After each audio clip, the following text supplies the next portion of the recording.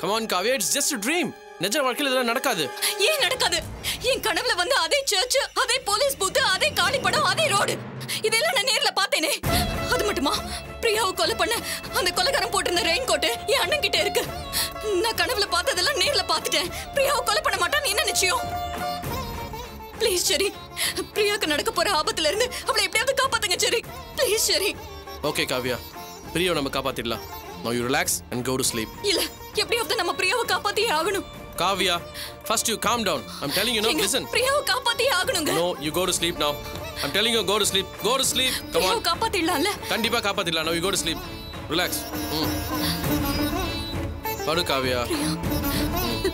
காப்பாத்திடலாம்ல? Yes, of course we will. Don't worry. Relax.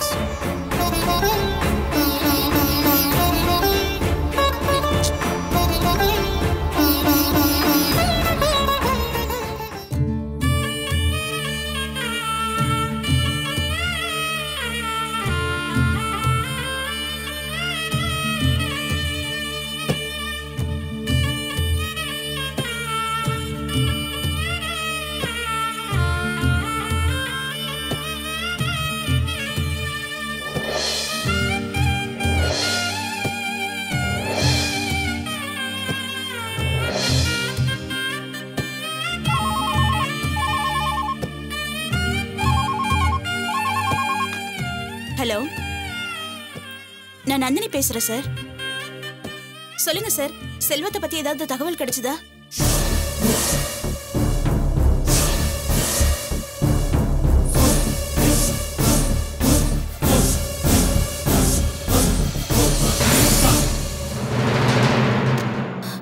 Archana, Archana, Archana, Archana, ஸ்டேஷன்ல இருந்து inspector phone பண்ணியிருந்தாரு. என்ன சொன்னாரு? அவரை பத்தி ஏதாவது தகவல் தெரிஞ்சதா? உடனே கிளம்பி ஜிஹெச்சுக்கு வர சொன்னாரு. எதுக்காக அங்க வர சொன்னாரு? அங்க போய் தெரிஞ்சுக்கலாம் வாங்க.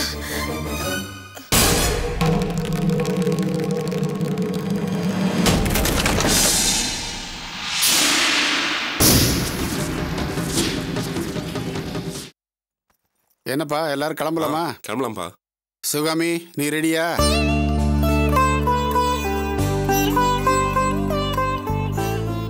அம்மா தாயே, என் 3 பொண்ணுங்களோட வாழ்க்கை நல்லபடியா இருக்கணும்னு நான் தினம் உங்ககிட்ட வேண்டிக்கிட்டு இருக்கேன். என் மூத்த பொண்ணு அர்ச்சனா நான் விட்ட சாபத்தினாலதான் அவ வீட்டுக்கார் வீட்டை விட்டு போயிட்டாருன்னு என் மேல ரொம்ப கோவமா இருக்கா. தப்புதான், நான் அன்னைக்கு கோவில்ல அவகிட்ட அப்படி பேசினது தப்புதான்.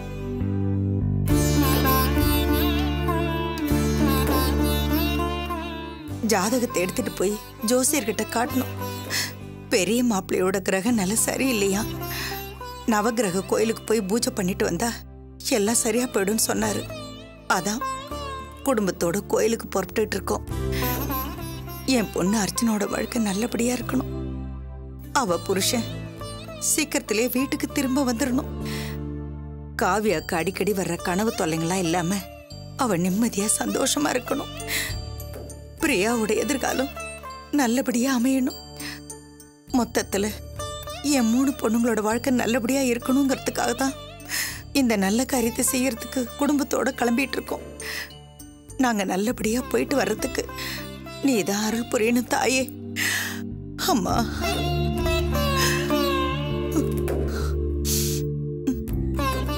புறப்படலாங்க. எடுத்துக்கப்பா. என்ன ஜெயந்தி, இன்னும் ரெடி ஆகாம இருக்க? டைம் ஆகுதுல்ல? இல்லத்த, தப்பா எடுத்துக்காதீங்க, என்னால வர முடியாது. ஏய், குடும்பத்தோட கோயிலுக்கு போகணும் தானே எல்லாம் ஏற்பாடு பண்ணி கிளம்பிட்டு இருக்கோம். இப்ப நீ வரமாட்டேன்னு சொன்னா என்ன அர்த்தம்? ஐயோ, இது பொம்பளைங்க சமாச்சாரங்க, உங்களுக்கு சொன்னா புரியாது. அத்தை, கல்யாண காரியம்னா பரவாயில்ல, ஏதோ ஒண்ணுக்குள்ள ஒண்ணு அட்ஜஸ்ட் பண்ணிக்கலாம். இது தெய்வ காரியம். அதான் நல்ல விஷயத்துக்கு போகும்போது தானே உனக்கு இப்படியெல்லாம் நடக்கணும். சரி, அதுக்கு நீ என்ன பண்ணுவ? ஆமா, வீட்டுல நீ தனியா இருந்துக்குவியா? பரவாயில்ல அத்தை. காலையில நான் ஆபீஸ்க்கு போயிடுவேன். நைட்டு மட்டும் துணைக்கு நான் பார்வதி அம்மாவை கூப்பிட்டுக்கிறேன்.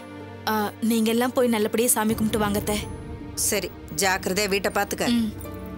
வாமா.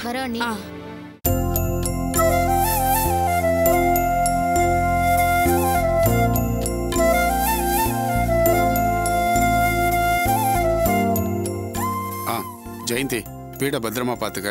நீயும் ஜாக்கிரதையா இரு. என்ன ஏதாவது அர்ஜென்ட்னா எனக்கு உடனே ஃபோன் பண்ணு. கரெக்டா? சரிங்க மாமா. வரேன் ஜெயந்தி.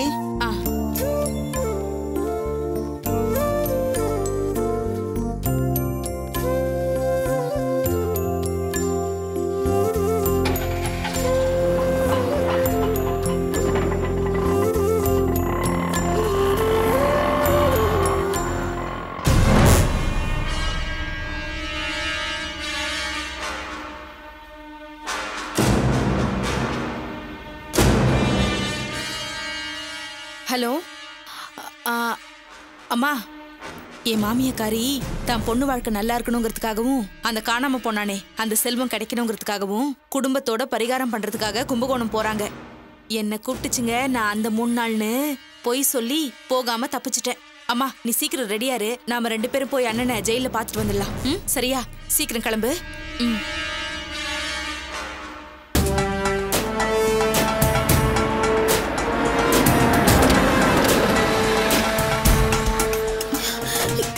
என்னாச்சு சார்? நந்தினிக்கு ஃபோன் பண்ணி ஹாஸ்பிடலுக்கு வர சொன்னீங்களா?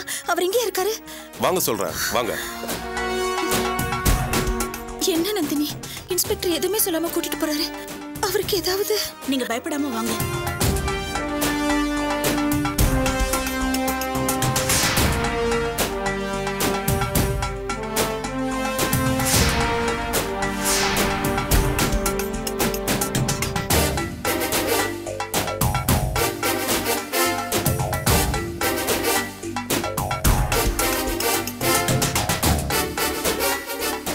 இவங்க தான் செல்வத்தோட மனைவி.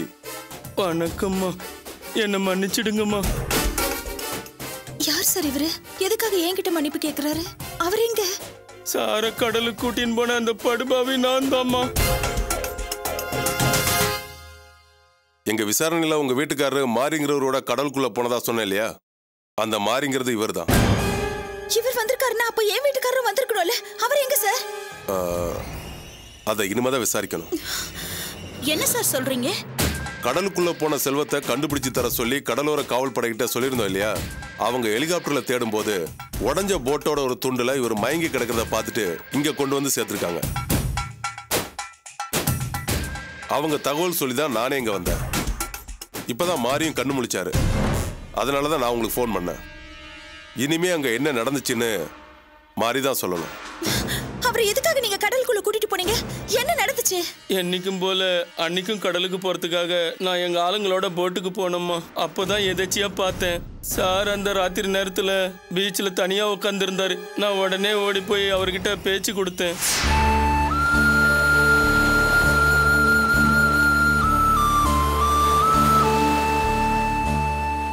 நீங்களாம் முன்னாடி போங்கடா. சரிப்பா, சீக்கிரம் வந்துடுறேன். சார் என்ன சார் இந்த நேரத்துல இங்க உட்காந்துக்கிட்டு இருக்கீங்க? வயிற்றுக்கும் வாழ்க்கைக்கும் போராடிட்டு இருந்தப்போ வாழ்க்கையில பிரச்சனை இருந்துச்சு.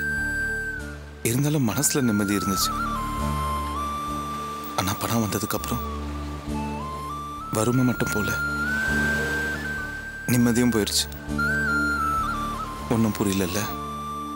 சரி, அதை விடு. உன் தொழில் எப்படி போயிட்டு இருக்கு? நீங்க செஞ்ச உதவியால ரொம்ப நல்லா போய் நிக்குது சார். இப்ப கூட தொழிலுக்கு தான் போய் நிக்கிறேன். நீங்க தனியா உட்காந்துக்கிறத பார்த்துட்டு தான் கிட்ட வந்தேன் சார். என்ன சார், எதுனா பிரச்சனையா?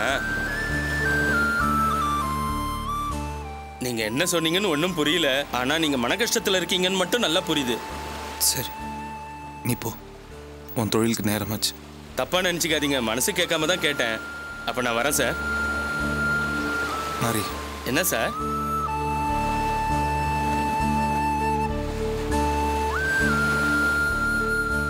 உன் கூட நானும் கடலுக்கு வரட்டுமா? கடலுக்கு போனா நாங்க திரும்பி வர 4-5 நாள் ஆகும் சார். பரவாயில்ல, உள்ள போலாம். மனுஷன் நடமாட்டமே இல்லாத ஒரு இடத்த தான் தேடிட்டு இருக்கேன் நானும். நீங்க வசதியானவரு. இந்த போட்டு வாழ்க்கைலாம் உங்களுக்கு சரிப்பட்டு வராது சார். கடலுக்குள்ள போனா வாந்தி வரும், தலை சுத்தல் வரும், போட்டு ஆட்டம் போடும். சுருக்கமா சொல்லணும்னா 1க்கு 2க்கு கூட தண்ணியில தான். அந்த சிரமம்லாம் எங்களுக்கு பழகிடுச்சு. உங்களுக்கு எதுக்கு சார் அந்த கஷ்டம்? இந்த வசதி வாய்ப்பு கார்லாம் இப்போ வந்தது தான் மாதிரி. நான் சின்ன வயசுலேருந்து மெக்கானிக்காக இருந்து கஷ்டப்பட்டவன் தான். ரிப்பேருக்கு வந்து கார்லேயே படுத்திருக்கேன். இப்போ நான் உன் கூட வரதே நிம்மதிக்காக தான். நான் உன் கூட வரல உனக்கு ஏதாவது சிரமமா? என் வாழ்க்கைக்கே வழிகாட்டினவர் நீங்க. நீங்க வந்தா அந்த கடவுளே வந்த மாதிரி. வாங்க சார்.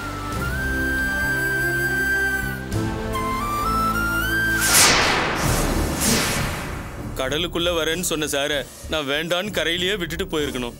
யாரோட கெட்ட நேரமோ தெரியல. நடக்க கூடாததெல்லாம் நடந்துடுச்சுமா. என்ன நடந்தது? அவருக்கு என்ன ஆச்சு? ஏதோ மனசுமையோட போட்ல ஏறி கடலுக்குள்ள வந்த சாரு கொஞ்ச நேரத்துல மனசு லேசான மாதிரி எல்லார்கிட்டையும் நல்லா பேசிக்கிட்டு வந்தாருமா. போட்டு நடுக்கடல்ல அமைதியா போய்கிட்டு இருந்தது. திடீர்னு போட்டு எது மேலேயும் மோதின மாதிரி ஒரு அதிர்ச்சி. எல்லாரும் நல்லா தடுமாறிட்டோம். கண்ணை மூடி கண்ணை திறக்கிறதுக்குள்ள போட்டு கவுந்துருச்சுமா.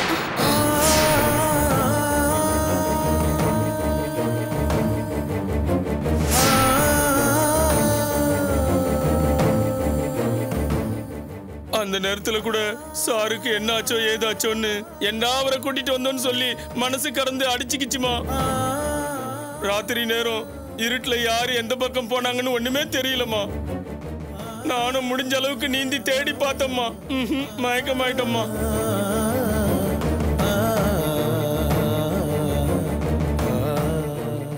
மயக்கம் தெளிஞ்சு பார்த்தப்போ இங்க ஹாஸ்பிட்டல்ல இருக்கிறம்மா. உடஞ்சு போன போட்டு கட்டையை பிடிச்சிக்கிட்டு மயங்கி கிடந்த என்ன கடலோர காவல் பட காப்பாத்தன்னு தான் சொன்னாங்கம்மா. என் கூட வந்தவங்கலாம் என்ன ஆனாங்கன்னே தெரியலம்மா. எல்லாம் என்னாலதான். பாவி சார நான் கடலுக்கு கூட்டும் போகாம இருந்திருக்கணும். என்ன மன்னிச்சிருங்கம்மா.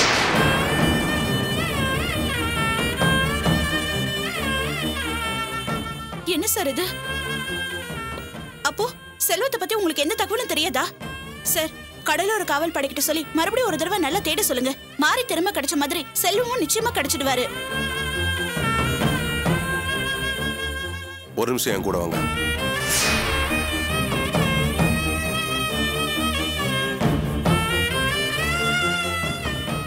தப்பா நினைக்காதீங்க. மாறி கட்டுமரம் போட்டுன்னு அடிக்கடி கடலுக்குள்ள போயிட்டு வரவன். அவனே இதுல போராடி நீந்த முடியாம ஒரு பலகை பிடிச்சு மயங்கி கிடந்திருக்கான். அவனை கடலோர காவல் படை கண்டுபிடிச்சு காப்பாத்திருக்காங்க. இதுல இன்னொரு விஷயம் என்னன்னா, மாரியோட போனா அவ ஆளுங்க என்ன ஆனாங்கன்னே தெரியல. செல்வ வேற கடலுக்கு புதுசு. அவருக்கு நீச்சல் வேற தெரியாதுன்னு சொன்னீங்க. எனக்கு என்னமோ செல்வம் பொழைக்கிறதுக்கான வாய்ப்பு ரொம்ப கம்மின்னு தோணுது.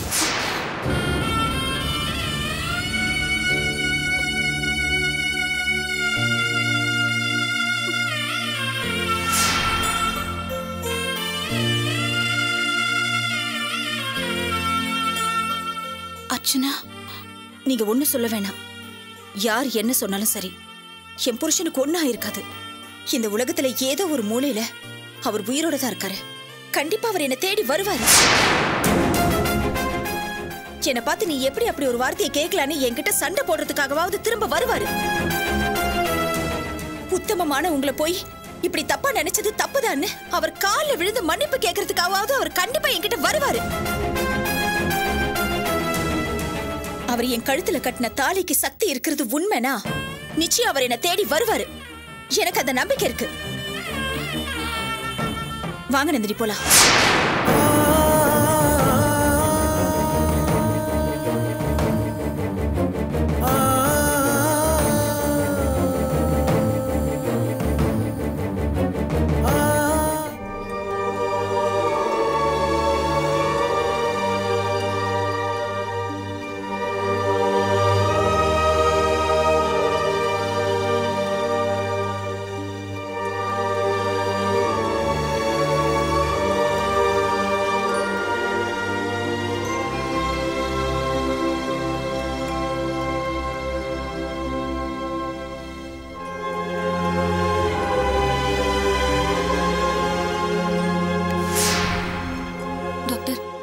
ப்ராப்ளம் என்னன்னு உங்களுக்கு நல்லா புரியுதா?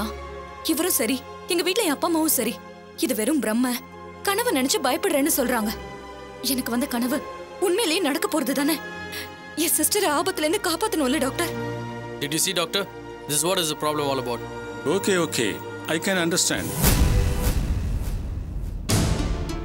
No tension. Relax. உனக்கு ஒன்றும் இல்லை. இது ஒரு வகையான மன அழுத்தம், டிப்ரெஷன். உங்கள் சிஸ்டரோட லைஃப்பில் உங்களுக்கு இருக்கிற அக்கறை, பாசம், கேர் எப்படி வேணாலும் வச்சுக்கலாம். அவங்களோட ஃப்யூச்சரை பற்றின பயம்தான் உங்கள் மனசில் ஆழமாக பதிஞ்சு கனவாக வெளிப்பட்டுருக்கு. இதில் பயப்படுறதுக்கு ஒன்றும் இல்லை. நான் மெடிசின்ஸ் எழுதி தரேன், சாப்பிடுங்க, எல்லாம் சரியாயிடும். What is this doctor? நான் என்னோட ப்ராப்ளம் என்னன்னு உங்ககிட்ட கிளியரா சொல்லிட்டு இருக்கேன். நீங்க என்னடானா பாசம், பயம், அக்கறைன்னு என்னமோ பேசிட்டு இருக்கீங்க. Kavya, just calm down. What is this? நான் என் கனவுல பார்த்த எல்லாத்தையும் நிஜத்திலையும் பார்த்தேன்.